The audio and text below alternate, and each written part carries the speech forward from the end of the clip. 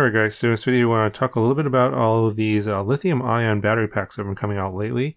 And I got a few of these here that I've been trying out and doing some testing. Now this isn't really super scientific or anything like that. I'm just going to kind of give you some general guidelines on what to expect when you're using these and how you should be using these and for what purposes. So if you're thinking that you could replace your normal lithium polymer or lipo pack for like racing or some sort of high amp draw situation or purpose, these are not for those kinds of situations. Now, you know, if there's someone out there that's winning 5-inch drone races with lithium ion packs, do let me know down in the comments below, because maybe I don't know who that is or if I haven't heard that news, but I doubt that's the case, because if you're looking for high performance battery packs, you don't want to be using lithium ion packs. These are more for basically long endurance, longer flight times, and lower amp draw, lower current draw situations where you're going to be flying long range for longer periods of time. You're not going to get massive amounts of current from these batteries.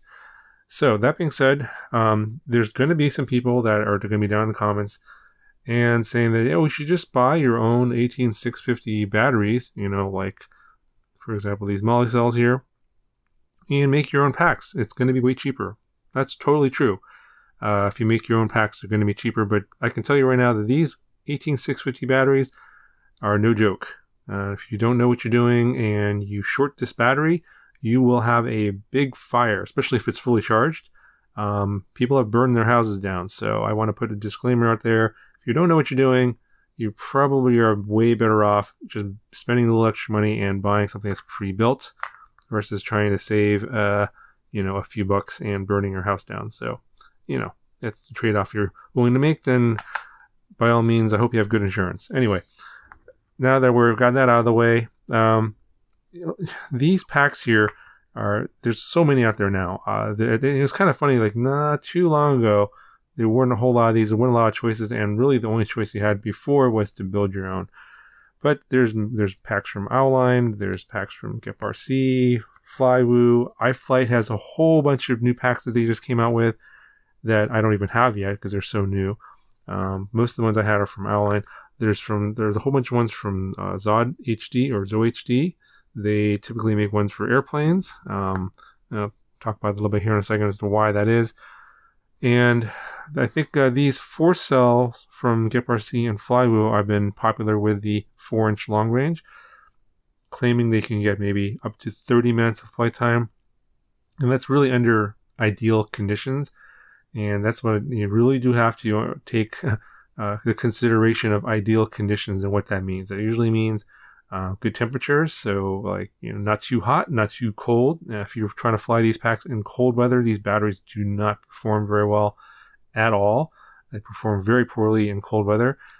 So if you are trying to use something like this, a lithium ion pack in cold weather, you know, try and keep these warm, like in your coat pocket or something, or in some sort of a heater where the temperatures don't get too cold, and then fly them right away. Because as the temperature drops in the battery, basically the performance drops considerably. You get very shorter, much shorter flight times, etc. Other things to consider in terms of getting the maximum performance out of these batteries is your flying conditions. So if you're flying a lot of wind, that's going to, you know, draw down the battery a lot faster. So you know, you're not going to get 30 minutes out of this 4S 3000 milliamp hour pack. Now there are some other, well, older lithium ion packs out there that I don't have. If you guys happen to know what those are, you know, list them down in the comments below, because they're kind of not so good. Most of the good ones these days are going to be using the VTC6 Sony cell, and so the GetRC uses that. The Flywoo is also using that, and the Owline is also using this as well. You can see VTC6 3000 milliamp hours. You can see they're all 3000 milliamp hours. So these cells are rated to a maximum current output of 30 amps. There's a VTC 5A Sony cell that is rated to 30 amp or 35 amps, and that has a lower capacity rating of, I think, 2600 milliamp hours. I don't have that one. I'll list a whole bunch of these down in the description, not just the ones that here, but there's a whole bunch of other ones from other companies. Some of the ones, you know, generally speaking, I think they're all going to be kind of the same, because like I did testing with, these two guys, basically using the same cells. 4S performance is virtually identical in terms of current draw, in terms of capacity. Now, the advertised capacity, as you can see here, is 3,000 milliamp hours. And I think I wasn't really getting quite that much. I was getting around, it kind of depends on, that's like an average here. It's around 2850, 2875 on these guys. So this is probably, there's going to be some variation, obviously, between packs. Not every pack is going to be exactly the same. But, that's another thing about consistency and testing and stuff. I mean, you may buy this exact same GIP-RC pack and may have much better, capacity than me. I mean, you may get 3,100 milliamp hours.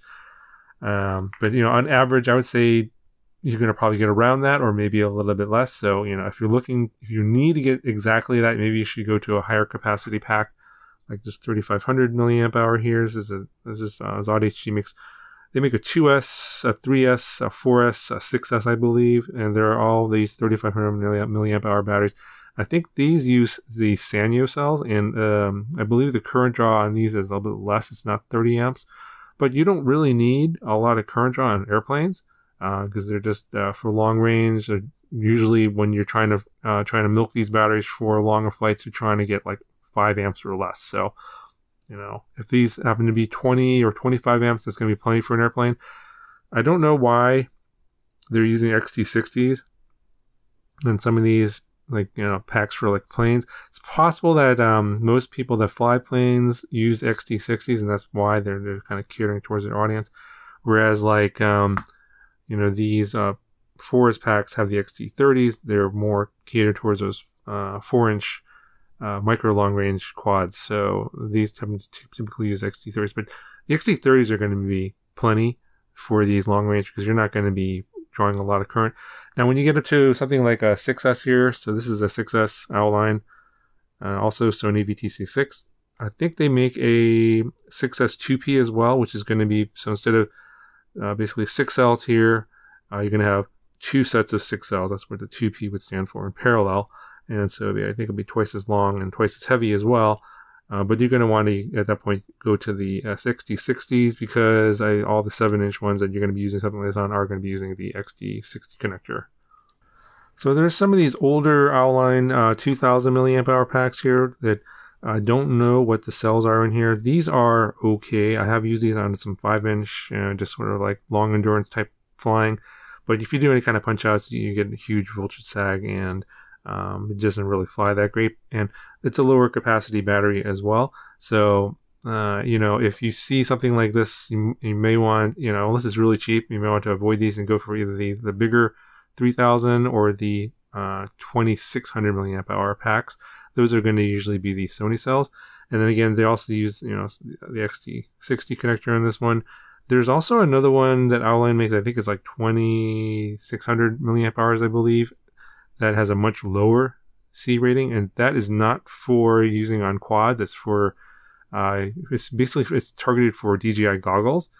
If you use that on a quad, on that particular battery, there's a voltage cutoff regulator inside the battery, and if the voltage drops to a certain level, or if there's too much current draw, it will basically turn the battery off, and then the quad just falls out of the sky. So that's a safety feature, I think, for that type of battery, because it's not meant for quads. So, again, read the description of the product page that you're getting your batteries for, because they may not be suitable for flying on quads. Okay, so I think that's going to do it for this video. Again, I just want to reiterate here that these aren't for performance. They're very heavy. They're going to feel heavy in flight. This is for flying cruising style, long range, if you want longer flight times, that kind of thing. I do know for a fact that some people actually like that kind of, flight feel, and they like the fact that they can land, take a break, and then just not have to charge the battery again, and then just plug it back in again and go take off again if they want. So, there's different kinds of people out there that want to use these kind of batteries for different purposes, but keep in mind it's not for performance, it's for flight time. This is specifically for flight time, and I think we're going to see a lot more of these come on the market here. I believe, well, I can't disclose some of this stuff, but yeah, there's going to be other manufacturers besides iFlight that's going to be coming out with even more of these. So I think prices should improve. There's going to be a certain point where it's not going to get any better because, you know, the cells, basically you're limited by the price of the cells. But, you know, putting these together, if they can mass produce them in, you know, in terms of larger quantities, the costs are going to start to come down and the prices will start coming down. So anyway, I'll list a whole bunch of these down in the product description here, or the product, or sorry, the video description, excuse me. And I'll add more as newer ones come out down the road.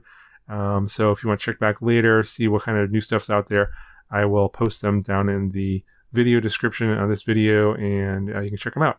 Okay, so hopefully you found this video helpful, and I'll talk to you guys in the next one.